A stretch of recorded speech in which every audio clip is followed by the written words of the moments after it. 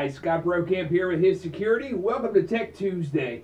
Today I want to talk to you about some of the difference between a DIY, a do-it-yourself type of installation, and a professionally installed system with obviously a local company to be able to provide the best customer service around.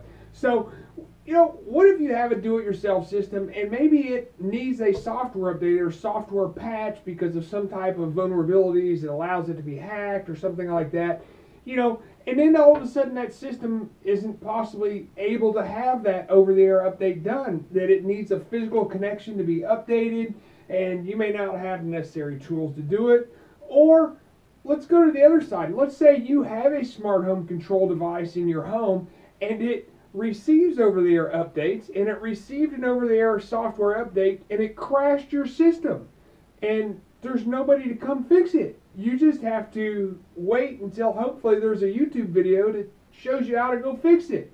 Well, these are a lot of the issues that we see from our customers who have had do-it-yourself products who have now come to a professionally installed smart home security system by His Security.